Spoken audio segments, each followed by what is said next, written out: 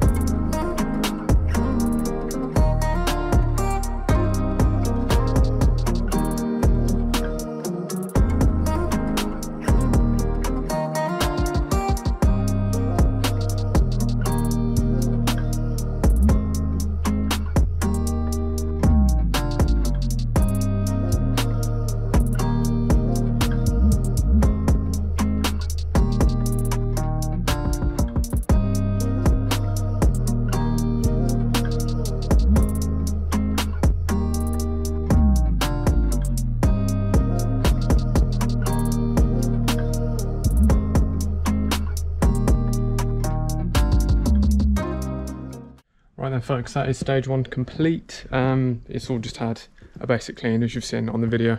Oh, actually I've missed a bit over there. You see that triangle over there? I think I've missed a bit. I'll have to go back and get that. Anyway now, so yeah, you think, wow, look at that. That looks amazing, which it does.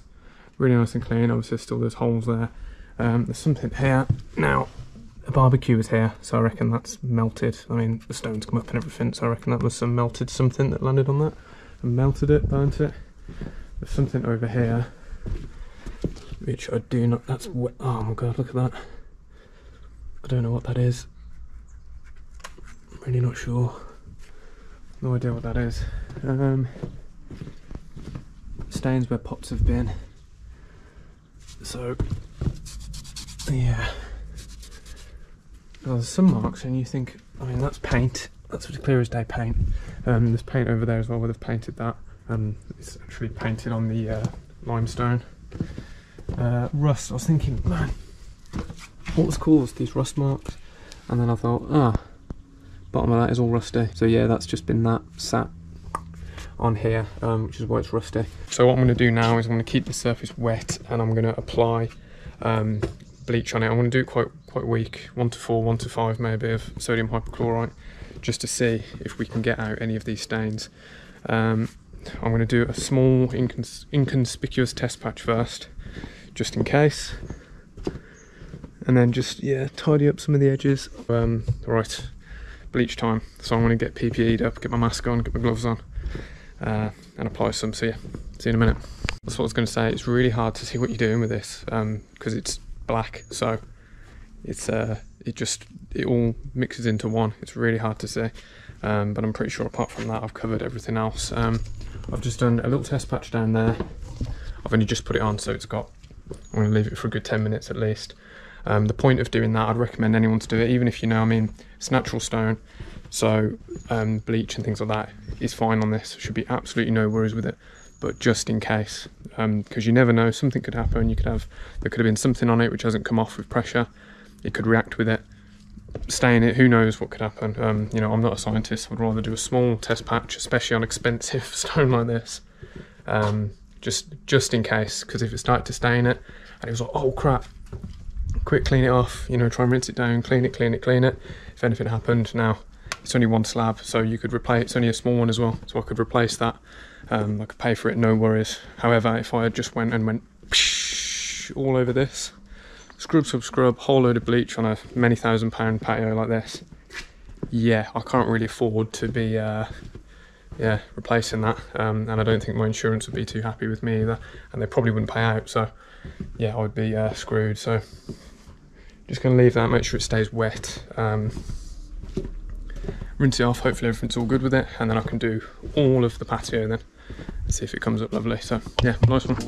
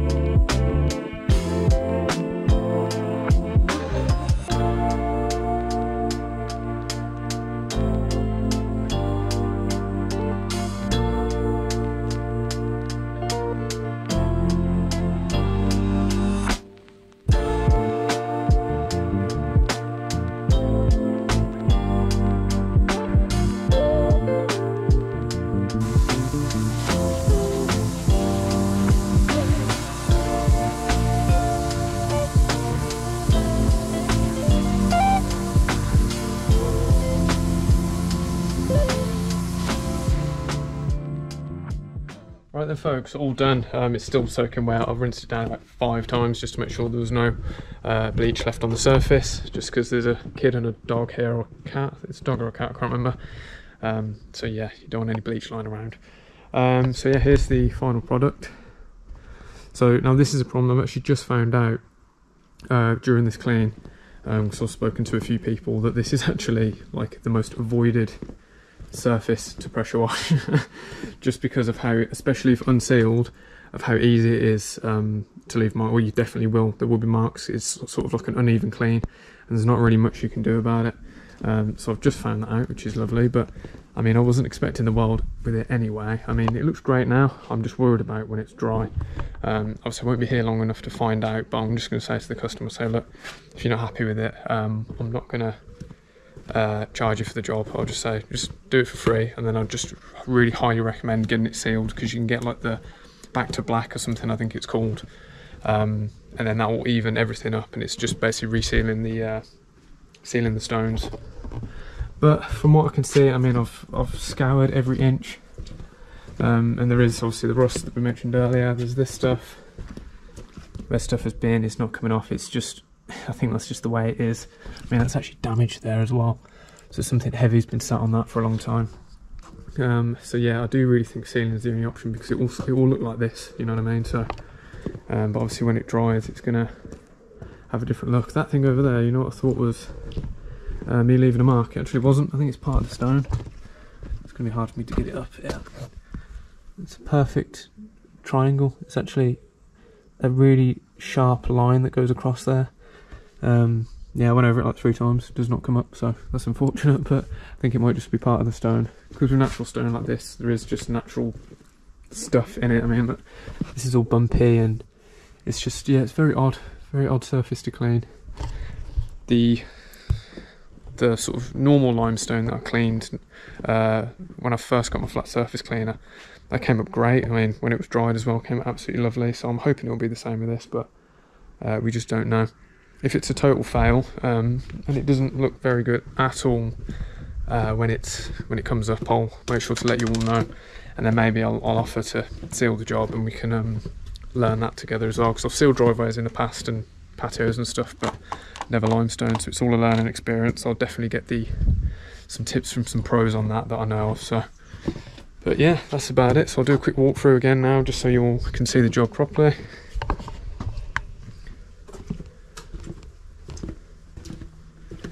And I hope you all enjoyed this video.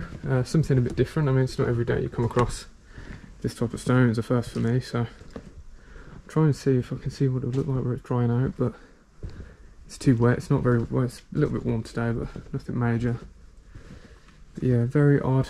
There's just patches and stuff everywhere. I mean, look at this, what is that? You know what I mean? I mean, that's not a mark from pressure washing, it's, you know what I mean, it would be a straight line if it was, but there's loads of stuff that's raised there as well, like, really weird. But yeah, there we are anyway. Obviously I didn't do any of this, but just rinsed it down, so yeah, so that's about it. So yeah, hope you enjoyed the video, everyone. If you did, leave it a like, subscribe if you want to, and I'll see you very soon. I've got a crazy week next week, so look forward to some videos then. So yeah, thank you very much, everyone. Cheers.